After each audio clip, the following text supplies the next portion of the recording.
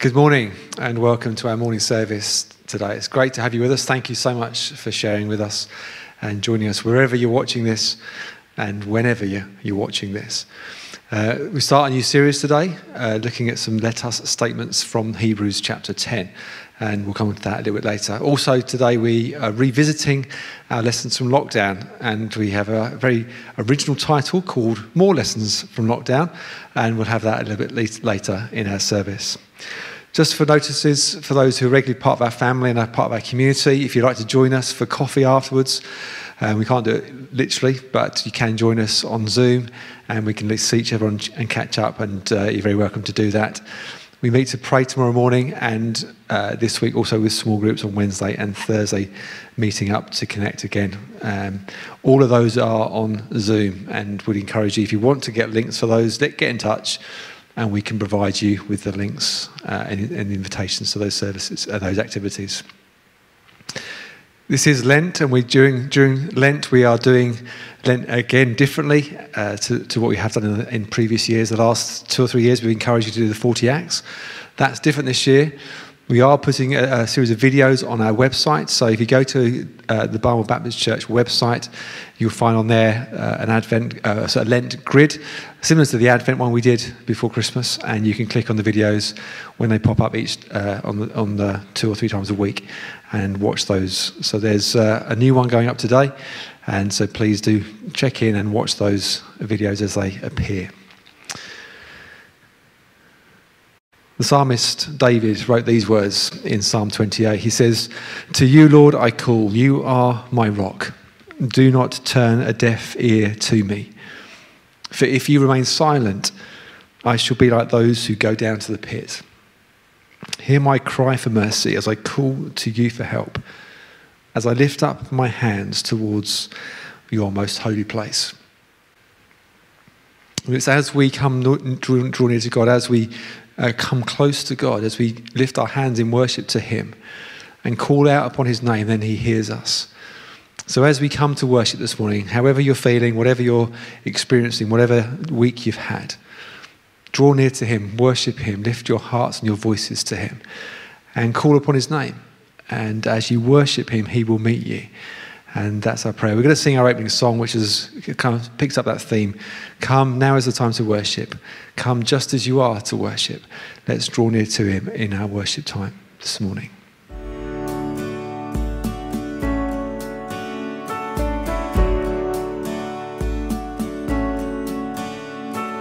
Come, now is the time to worship.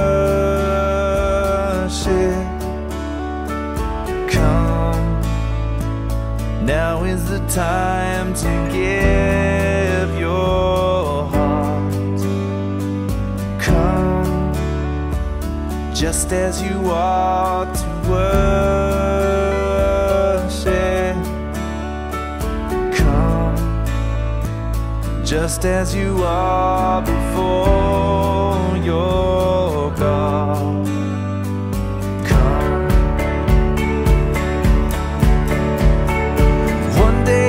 Tongue confess you are God. One day every knee will bow. Still the greatest treasure remains for those who gladly choose you now. Come, now is the time to worship.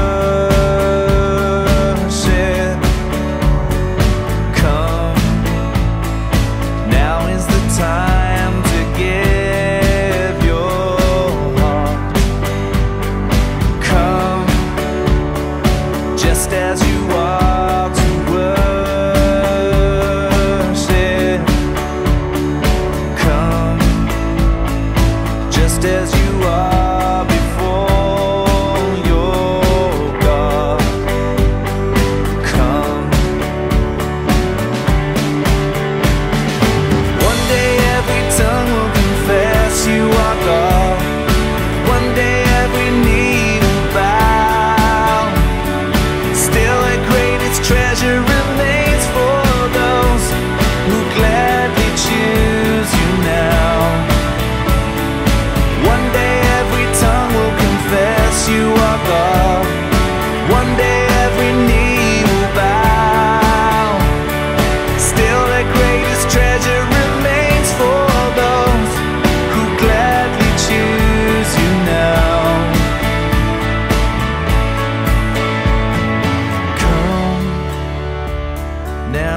time to worship. Come, now is the time to give your heart. Come, just as you are to worship.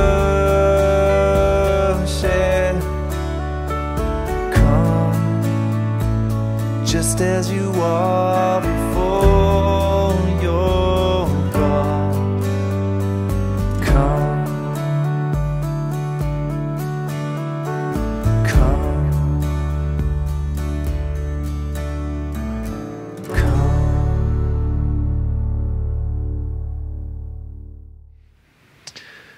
In our prayers, we're going to pray for our churches around us, as we do each week.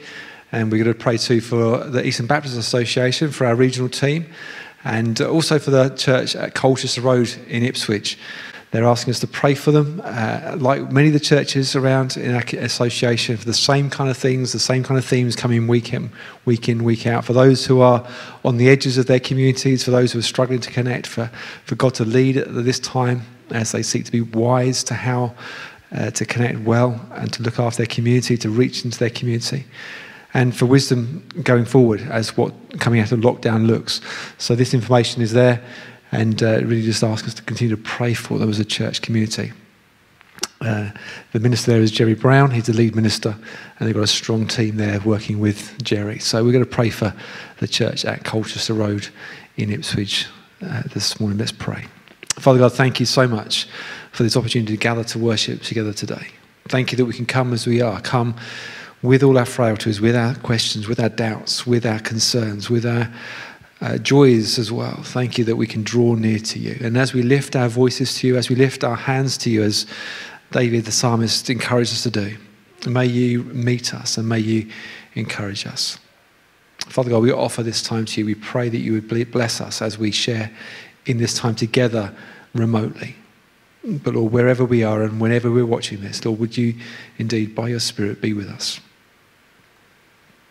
We thank you for our fellowship with other churches around us in the city of Cambridge. We pray, particularly those in this area, for the folk at Fenderton Parish Church, those at St Vincent de Paul, at Christ Redeemer, at City Church and Christ Church. As we continue to serve together and work together and partner together for the sake of the gospel, Lord, would you bless our relationships one with another, deepen our love for each other, we pray, and guide us. For our relationships with our local Baptist churches, we thank you for that. And we pray too, Father God, for our association, for our regional team of Beth and Graham and Nick and Hayley. Guide and lead them, we pray. For Janiyah as she chairs and moderates the association. Father God, guide her, we pray too.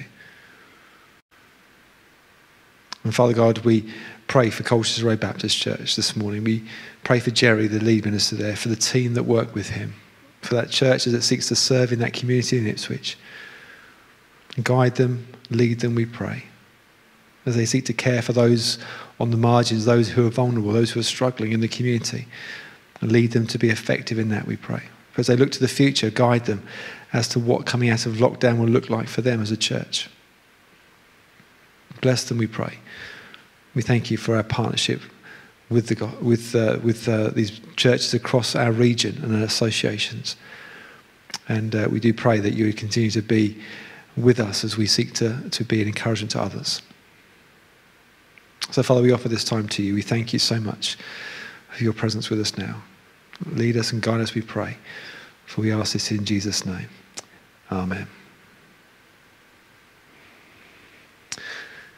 So we're going to hand over now to Steve, who's going to introduce more lessons from lockdown, the first of our latest videos. Thank you, Steve.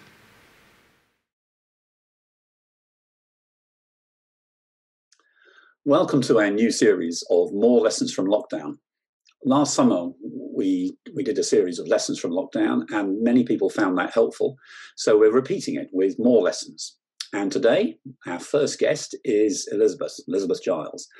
And the first question, related to the earlier ones, but is, what have you found hardest about this prolonged lockdown? You mean apart from the hairdressers being closed? Well, along with that, I mean, I suffered from that too, obviously, but... Yeah, lots and lots. I suppose, I mean, this is February half term. I would normally be involved with some of my grandchildren this time, and over the year, quite a lot. And so that's been really hard. And then seeing other people, meeting people for meals, and seeing people in church. These are the things. Just being with other people as opposed to seeing you all online. Yeah. Okay. So that is all quite difficult. Have you had any unexpected benefits that you've experienced during the lockdown? Well, yes, because although I was fairly, fairly skeptical, I suppose, about how online meetings would work, there are some advantages, and so in our small group we've met every week, and I feel as though I've got to know people quite a bit more through that. Some people aren't able to come, unfortunately, but the ones that are able to come, I feel we've got to know one another more. And certainly with my international groups, I do 2 international conversation groups. In one of them, it now means that we don't have to be limited just to the people who are in Cambridge. So we can connect with people from all over the world. And that is exciting and, unexpected. So these are the things, Okay, good. So there are some benefits. And have you learned anything about God during lockdown that you maybe is a surprise and something that you didn't know before? Well, if you'd looked at my diary at the beginning of 2020, 2019, or whatever year, you would have seen that it would be packed with things that I was planning to do. But of course, last year, we weren't able to do the things that we wanted to do. So, but I think God has been saying to me, you're all too ready to set your own agenda and to make your plans and to do what you want to do. But are you really listening to what I want you to do? So there's been a lot of space to think through that one. So I think that's been one of the things that I've focused on. What is God saying at this time, rather than what's next on the agenda for me? Yeah, and then again, I think it's been hard for all of us to think about, the what ifs. Oh, what if I never see my grandchildren again? What if I can't travel anymore? All of these things go through our minds. And so I've had to really accept from God that He only gives strength and grace for today. Tomorrow is not guaranteed for anyone. And so to really focus on God for today and trust Him for tomorrow is something I've really had to do. It's not easy all the time. No, not easy. But then I guess the most important lessons are generally the ones which are a bit more challenging and difficult.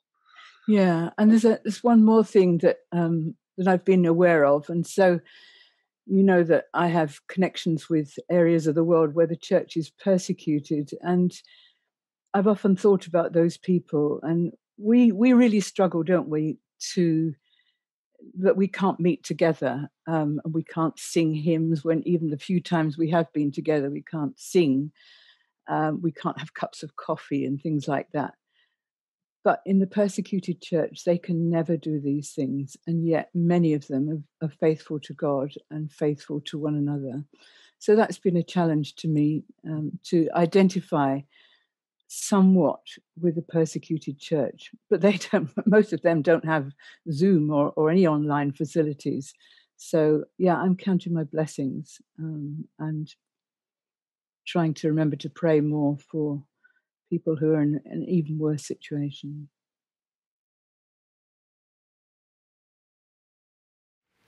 Elizabeth there just shared with us about the encouragements that we can find and that need to just keep our eyes focused upon the one who provides for us day in, day out, to keep a focus on the reasons that we have for worship today. And we're going to sing that song, 10,000 Reasons. Bless the Lord, O my soul, as we're reminded of the many blessings that God gives us this day. Let's worship him together.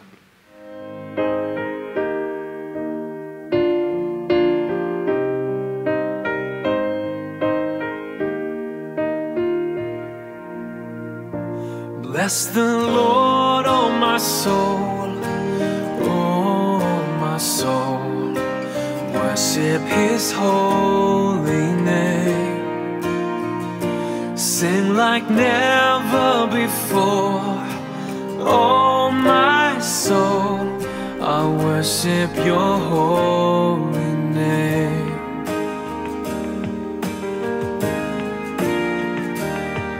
The sun comes up, it's a new day dawning.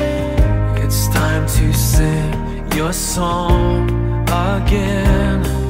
Whatever may pass and whatever lies before me, let me be singing when the evening comes. Bless the Lord, oh my soul, oh my soul. Worship his holy name. Sing like never before, oh my soul. I'll worship your holy name.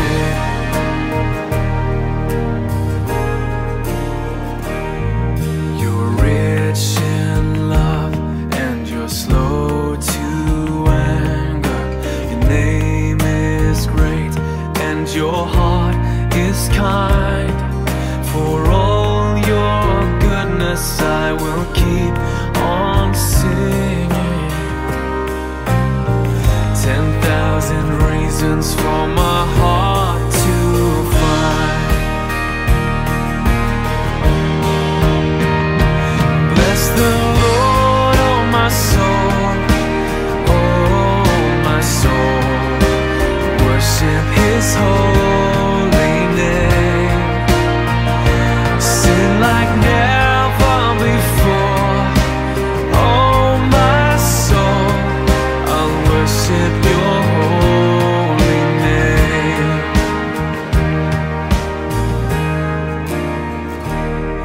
And on that day when my strength is failing, the end draws near and my time has come, still my soul will sing your praise unending. 10,000 years and then forevermore.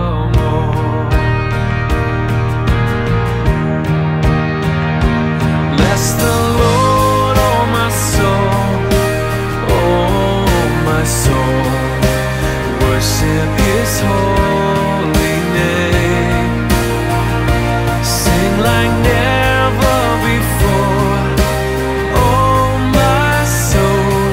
I'll worship your holy name.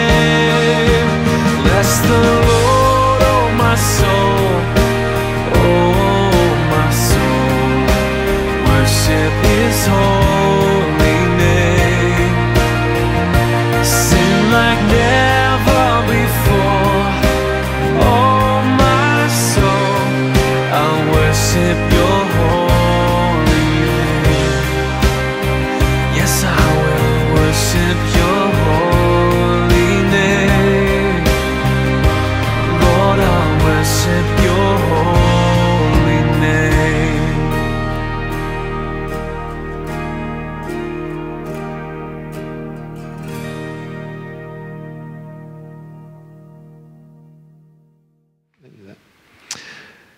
So this week, Josh started with us on placement. Unfortunately, he hasn't physically been able to get to Cambridge yet. He's coming here this weekend, and so as of this weekend, he will be here in Cambridge, and therefore will be able to be part of what we're doing here at the church and in our community. So he will likely see some of you at various times over the next few weeks. And it's a real privilege for us to have Josh with us, and he's met some of you this week in the prayer times and in the small groups. So it's great having Josh with us. He's going to lead us now in prayer. Over the next few weeks, we'll see him in different times and different ways in the Sundays as well. But now Josh is going to lead us in our prayers this morning. Thank you, Josh. Let's pray. Lord God, we want to pray for the millions of lives around the world being affected by the COVID-19 pandemic. Lord, we pray for your peace and your comfort to all those who are isolated because of COVID, as well as all those grieving at this time. Lord, we pray that you would be with them, that you would comfort them. We also pray for wisdom for leaders worldwide as they seek to control this virus. Lord, give them the wisdom that only you can give. Also, we lift up our own national leaders to you, Lord, and we pray that you would lead them to make good decisions for all of the people in the UK. As we turn to our own circumstances, Lord, we pray for local schools finishing half term, and we pray that as they go back, those who are going back in person would be safe, that the children, the staff, and all the families involved you would protect them and you would keep them safe at this time, Lord. And we pray for those who are continuing homeschooling.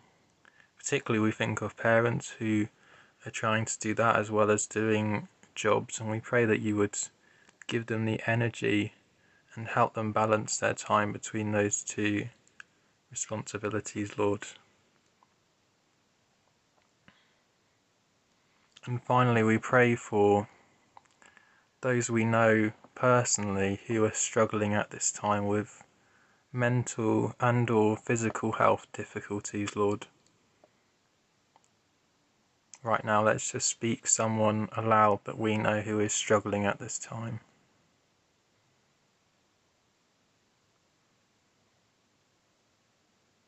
And Lord, we pray for whoever you've each said, Lord, may we support them, may we equip them, may we stay in contact with them in this difficult time. Lord, may we pray that the people in our community would not feel isolated or alone, but as we as the church would stay connected and that we connect with others who are suffering. Amen.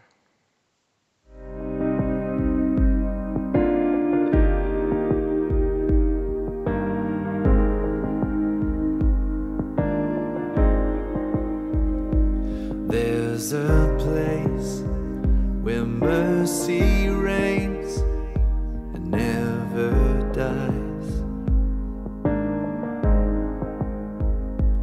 There's a place where streams of grace flow deep and wide, where all the love I've ever found comes like a flood, comes flowing down. At the cross, I surrender my life. I'm in all of you, I'm in all of you, where your love ran red and my sin washed white. I owe all to you, I owe all to you, Jesus.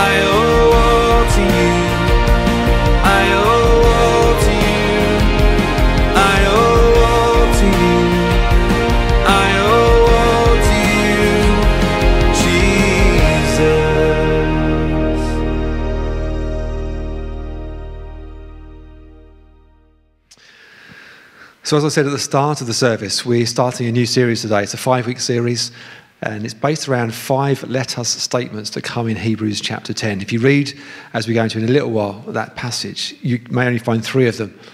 But my encouragement is that the last let us applies to 3 statements, and we're going to pick those up, and we're going to look at those over these next 5 Sundays.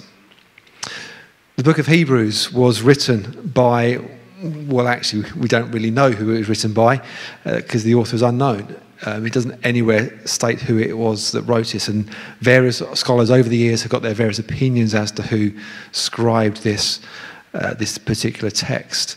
Whilst we don't know who wrote it, we do know who it was written to, and it was written to Jewish believers, those who were particularly struggling and experiencing persecution because of their faith in Jesus Christ. And so it's really important for us to know that context, because what comes and what we're going to be looking at today is in the context of a group of people that were really having a hard time of it. And these encouragements come not to people who were having a great time, but to those who are struggling. And it's really important that we recognise that. And so when we kind of look at these texts and these encouragements, these let us statements, that is statements that have been written specifically for those facing a tough time. The writer draws very heavily on the Old Testament throughout the text, throughout these 13 chapters that we have of the book of Hebrews. And it's probably worth us mentioning, therefore, right at the start, how he viewed the Old Testament. What is his view of the Old Testament? How did he regard the Old Testament? The first thing to say is this: the Old Testament, as far as the writer of the book of Hebrews is concerned, is Christ-centered. Through the pages of the Old Testament, God is pointing towards the one who is coming to go on ahead, the coming Messiah. Thus, one of the fascinating things about the prophetic voice in the Old Testament is that whilst there might have been an immediate or a relatively immediate fulfillment of that prophecy, in so many cases there was a longer-term fulfillment that was going to come in the coming of Jesus, in the coming of the Messiah. And so there was this understanding in the Old Testament prophetic books that one was going to come and was going to rescue his people. It may not have been noted by the immediate readers. They may not have had that perspective. But as we are able to read back into the Old Testament, we can see not only the kind of immediate implications and understanding of the prophetic, but also this understanding that in Jesus, these prophecies were ultimately fulfilled. For the writer to the Hebrews, who was writing, again, after Christ had been born and lived, he was able to look back, or she was able to look back and see how the Old Testament spoke of the one who was going to come, the one that was coming, the Messiah, the Saviour of the world, Jesus Christ. And so everything about the Old Testament points to Jesus. And it's interesting to note that when you read Luke chapter 24 and the story of Jesus on the road to Emmaus, that's how Jesus viewed the scriptures too.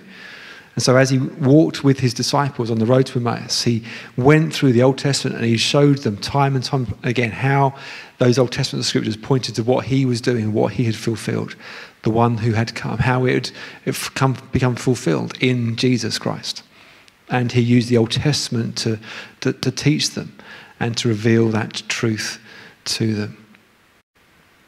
The second thing to notice about the Old Testament as far as the writer to the Hebrews is concerned, and I would say it's also true for us today, is that it is so relevant. The Old Testament is not just a historical textbook. It is relevant to our lives today. We started right at the beginning of our service with a couple of verses from the book of Psalms, a song that was written all those many years ago, still relevant for us today, still appropriate for us in our context today. And the teaching of God's covenant, the way he loved his people, the way he cared for his people, his faithfulness, his reliability, his love, all those themes that are kind of captured and expounded in the Old Testament are still relevant for us today. The writer to the Hebrews knew that. And so they relied very heavily on the Old Testament to underpin all of that and to reveal that to us. So as we come to Hebrews 10, therefore, it's no surprise that what we find in Hebrews chapter 10 is language that is very much rooted in the Old Testament. It's pictorial language which is rooted in the Old Testament and the tabernacle and the temple and the sacrificial system that was in place. Let's read, therefore, the book of this passage from Hebrews chapter 10. I'm going to read all 6 verses that we're going to look at over these next 3 weeks, although today we're only going to focus on the first few verses of that. But let's read the whole section as it comes in Hebrews 10 from verse 19. Therefore, brothers and sisters, since we have confidence to enter the most holy place by the blood of Jesus, by a new and living way opened for us through the curtain that is his body, and since we have a great priest over the house of God, let us draw near to God with a sincere heart and with the full assurance that faith brings, having our hearts sprinkled to cleanse us from a guilty conscience, and having our bodies washed with pure water. Let us hold unswervingly to the hope we profess, for he who promised is faithful. And let us consider how we may spur one another on towards love and good deeds, not giving up meeting together, as some are in the habit of doing, but encouraging one another, and all the more as you see the day approaching. One of the greatest writers and preachers of our nonconformist church history period, John Owen, summed up the verse we're looking at today, verse 22, with these words. He said this phrase encompasses the whole performance of divine solemn worship as it was constantly expressed. We have in these verses an old way and we have a new way. We're going to focus on those together, unpacking the old way first, because that's the language that we have, and then unpacking what that means for us today. There are many parallels between what we have and what we experience as Christians with the Old Testament sacrificial system, and the writer to the Hebrews leans on that and draws on that. So we have the means of approach. First of all, under the old sacrificial system, the approach to the temple, to God, so to speak, was made through the offering of a sacrifice, a sheep or a goat, or if you were poor, then it would be a bird. It wasn't pretty. It wasn't pleasant. It was bloody and it was gory, but the message was clear. Sin is messy. Sin is horrible. It is unpleasant. It is messy. And the kind of consequences of our sin has implications as well. Because of the nature of this approach to God, you weren't just able to pole up, walk in to the temple. You had to go into the fields. You had to go and think about what you were doing. You had to process what you're doing. You had to reflect on what you were about to do and go into the field and choose appropriately the animal that you needed to take with you. Once you had identified your animal and chosen your animal, you then had to lead that animal and take that animal to the temple, to the place where it was to be sacrificed. But man, being man, soon made a discovery, and that discovery was they could make money out of this, and they could exploit what was going on. And so by the time we come to the New Testament and in Jesus' time, it became far more common, therefore, just to pole up to the temple and buy somebody else's sheep or goats or birds. Saved you the hassle, saved you having to go and find and choose your own, saved you losing out. Okay, you might pay a little bit more, but you then compensate for the time and effort that you've put in. So you just could pole up and buy what you wanted to buy that was being sold over and above the market rate. It saved a lot of hassle. It saved a lot of thought. It saved a lot of pain and heartache, perhaps. You didn't have to sacrifice your favourite goat or your favourite sheep, somebody else's. And so it just became a very simple thing, but people made money out of that, as we know when we look at the story of Jesus and how he turned over the tables in the temple. But the approach under the Old Testament sacrificial system, under the old way, was through animal sacrifice. What was the object of the approach? Well, under the old system, you didn't draw near to God, you drew near to an object, a symbol of the presence of God. The Holy of Holies, the Ark of the Covenant, was a symbol that God was present with his people. It was where the Jews understood that God was, and God met them. but they didn't have that understanding that God lived with them and lived among them. It was where God met them in the Holy of Holies, in this place, at this point. So what you came towards and what you came to was this object, this symbol that represented God's presence with his people. And that's important to hold on to that. So it was a symbol. The third thing, what is the limit? Because under the Old Testament sacrificial system, it was one priest once a year that was able to go into the Holy of Holies where the Ark of the Covenant was. That was it. Everything else was done at arm's length. You had to be away from that actual real place where God really was present and really met his people, this place, this Ark of the Covenant. So there was a limit to how close you could come to God as the Old Testament understood it. So let's read these verses again in the light of that old system. Let's hold that as we read these verses again from Hebrews 10. Therefore, brothers and sisters, since we have confidence to enter the most holy place by the blood of Jesus, by a new and living way opened for us through the curtain that is his body, and since we have a great priest over the house of God, let us draw near to God with a sincere heart and with the full assurance that faith brings, having our hearts sprinkled to cleanse us from a guilty conscience, and having our bodies washed with pure water. Here we have a new and living way. It's a new way that's been opened up for us. A few pages earlier, in Hebrews chapter 7, the writer says this: the former regulation is set aside because it was weak and useless, for the law made nothing perfect, and a better hope is introduced by which we draw near to God. God set aside the old things, the former regulations, because they were weak and useless. They couldn't do it. They couldn't change it. They couldn't change the heart of man. And so they were set aside for a better hope, a better way by which we draw near to God. And we have that unpacked for us in these verses in Hebrews chapter 10. So we have the means of approach. In this context and in this place, in Hebrews 10, what is the means of approach? Under the new way, it's through the blood of Jesus. It wasn't an animal sacrifice any longer. It was a sacrifice of Jesus Christ, the Son of God, once and for all.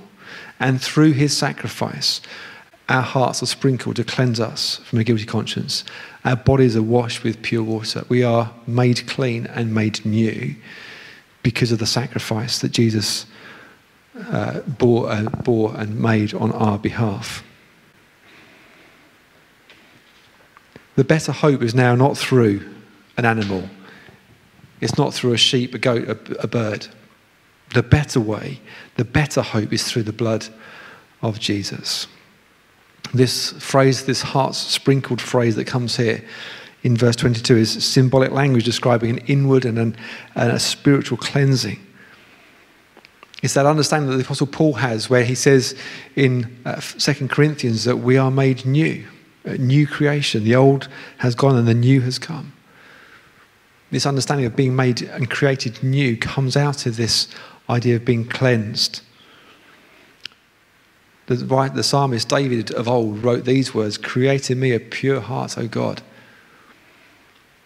It didn't say just change and tweak it. We didn't need a new heart. And that's the understanding of this heart-sprinkled phrase in verse 22. The body's washed is, again, symbolic language. If you go to the book of Ezekiel, we find in chapter 36, verse 25, that God says, "I will sprinkle clean water on you, and you will be clean.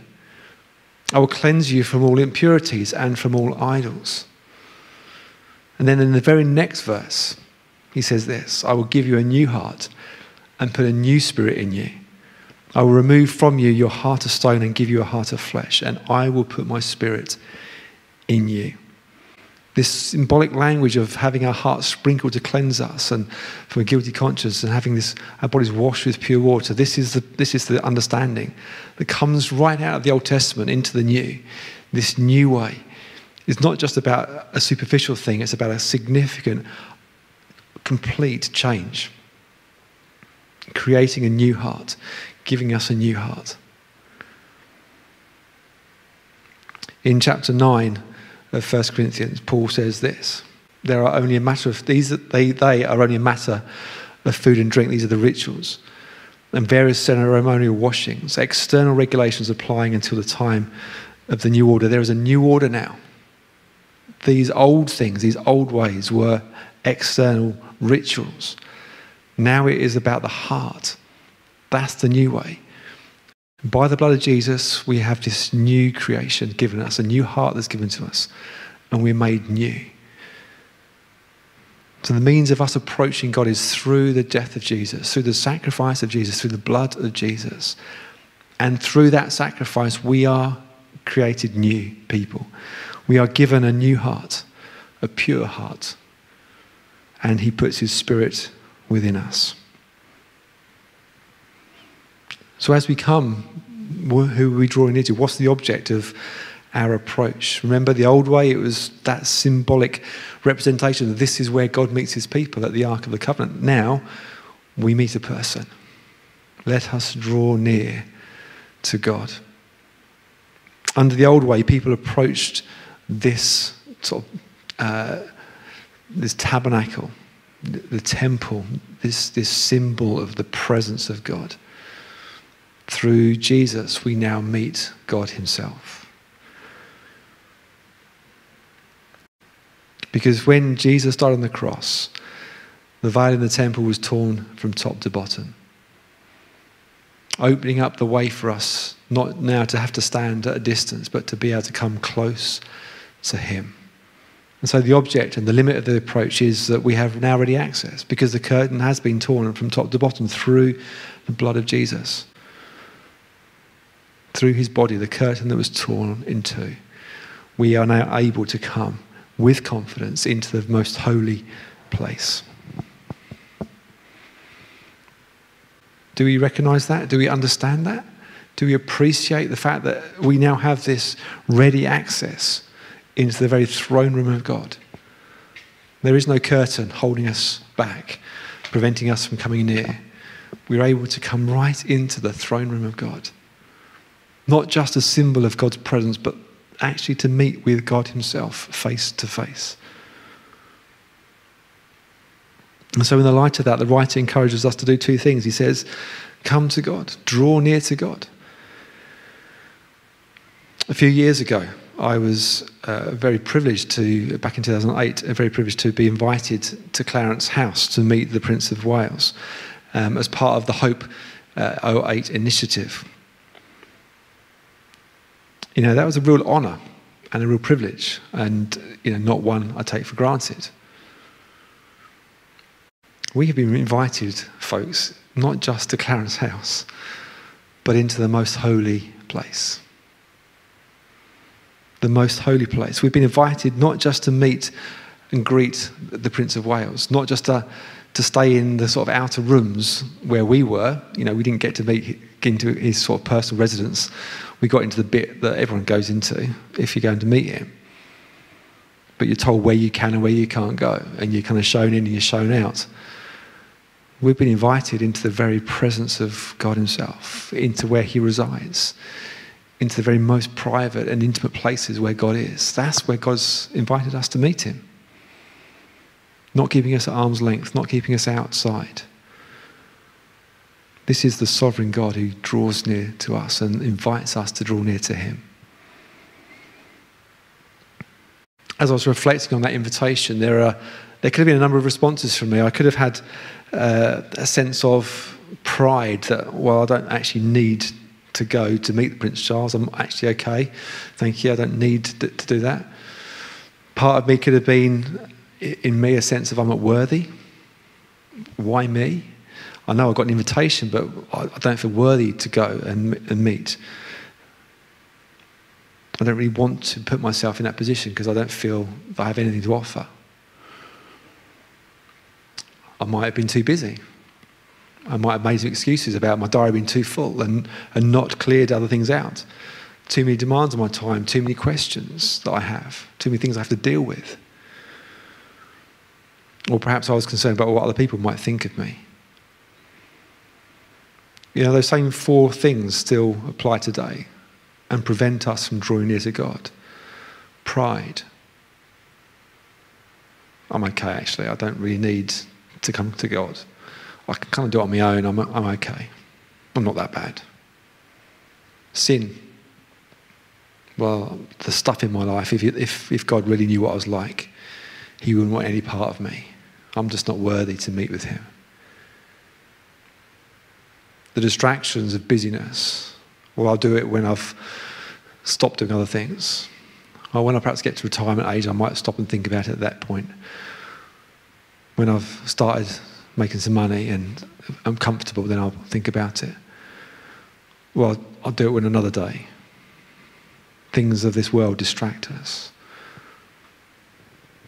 And perhaps even the influence of other people, or what are they going to think of me?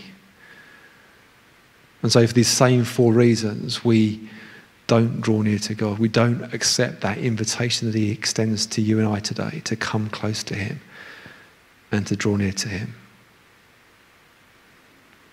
The writer to the book of Hebrews cuts through all of that. And he says, do you know what? We can come near to him, and we should come near to him. To draw near to the God, to come into the very presence of him who invites us. Let us do it. Let's not make excuses. But the second thing is, he says, do it with a sincere heart. We don't come all brash and arrogant thinking we're okay. We come recognizing and acknowledging our inadequacies and our weaknesses. We come recognizing that, as with David, we need God to give us a new heart. We come recognizing our brokenness and our failings, crying out to God to create us new people, to remove that heart of stone and give us a heart of flesh, to put his Spirit in us. And as we come in that place of humility, in that sincerity of heart, we find forgiveness, we find cleansing, we find that washing of pure water. And we find our hearts sprinkled to cleanse us from a guilty conscience. This is how we draw near to God. We come close to him. As we close, there's very much a shout out in that text to what we believe is baptism. Because it talks in that text about this cleansing that comes in the water. Now, when we baptize people, we don't believe the water cleanses in the same way.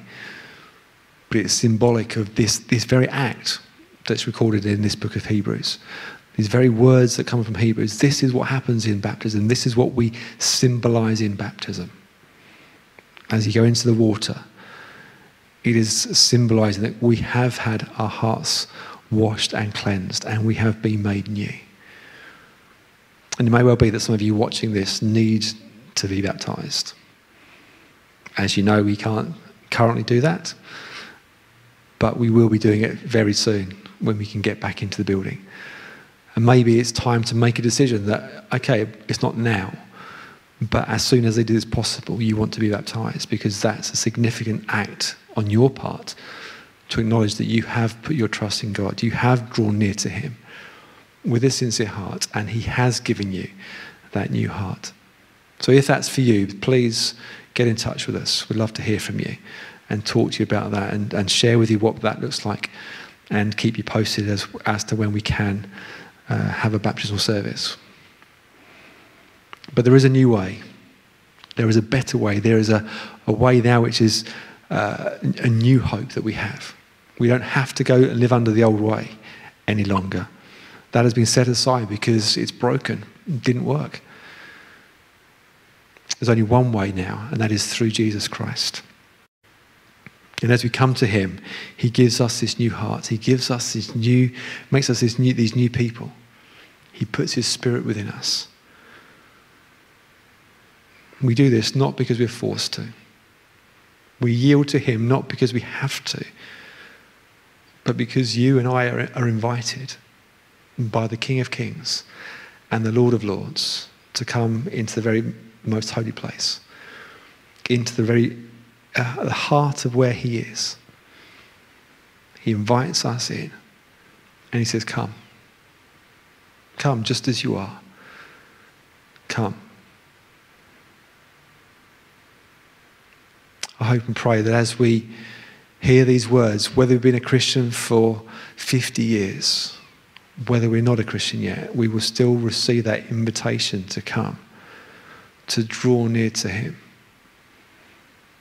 to not let the things of this world distract us, to let our experiences put us off, but we will draw near to him and meet with him. Let me pray for us. Father God, thank you so much that you invite us to draw near to you as you draw near to us. Thank you that it's not something that we have to do on our own. Thank you that you've already made it possible, that you've already come close to us. And as you have drawn near to us, as you've made it possible through Jesus, through his sacrifice for us, thank you that we can enter into your presence. I pray that for each one of us watching this service, listening to these words, Lord, that they won't just be words. For some of us, we may know these words. We've heard them many times before. We've read them many times. We've used them. We've spoken them out before. Father God, by your Spirit, may these words come alive again for us today. May we be overwhelmed by the privilege of being invited by the King of Kings to come into the most holy place. What an awesome, awesome privilege that is. Thank you. And so, Father, we pray that we would come as we are. Some of us have hang-ups, some of us have issues that we're still trying to wrestle with and deal with. But we come with those hang-ups. Some of us have doubts, some of us have fears. We come with those fears, with those doubts, but we come to you.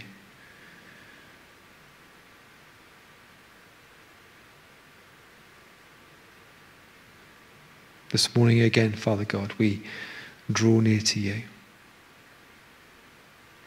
And we thank you for that new way opened for us through Jesus. We offer you our worship and our prayers. We offer you ourselves. In Jesus' name, amen. We're going to sing our final song, which says, "Draw me close to you." And it's a reminder that God has already come close to us.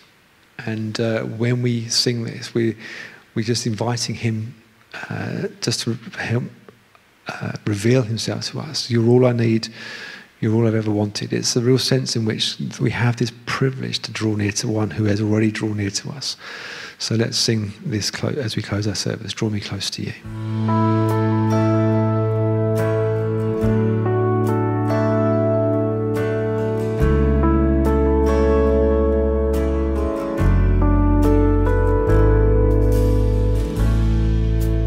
Draw me close to you.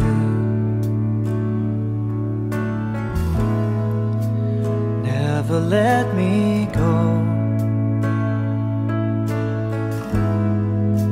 I lay it all down again to hear you say that I'm your friend. You are my desire. No one else will do. Nothing else could take your place. To feel the warmth of your embrace. Help me find the way. Bring me back to you.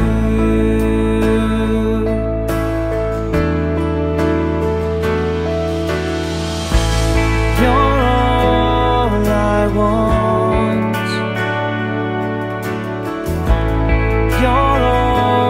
I've ever needed. You're all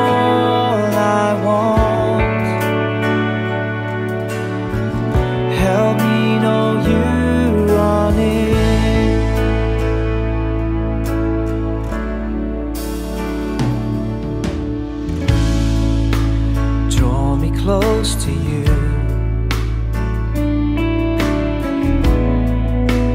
Never let me go.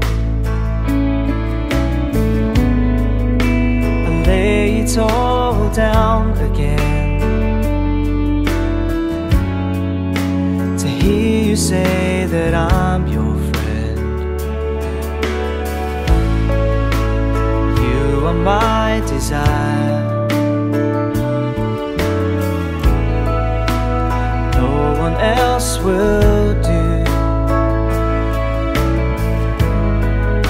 'cause nothing else could take your place.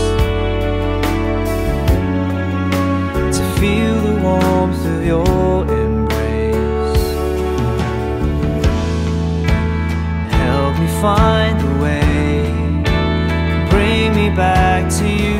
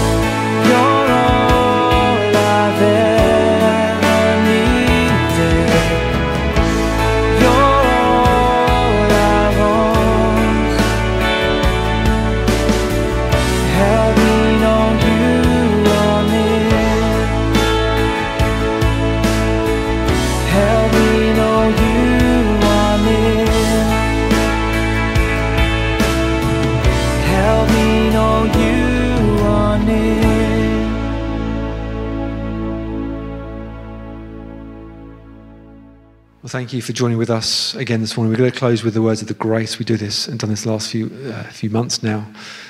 And again, as we said before, as we say these words, just picture in your heart and mind those in our church community, those around us, that perhaps you want to speak these words over and into their lives as a real prayer of blessing upon them. So let's pray together. May the grace of our Lord Jesus Christ and the love of God and the fellowship of his Holy Spirit be with us all evermore. Amen. Again, thank you for watching. Thank you for joining with us. If you would like any information about the church, you want to know more about the Christian faith, you want to know more what it means to draw near to God, you want to know more about baptism, whatever it may be, whatever questions you've got, please do get in touch. There's an email address there, a phone number, and our website as well as the addresses that are also there, and you can access information there too. So thank you. God bless you. And join us next Sunday as we continue our series with these letter statements from Hebrews 10.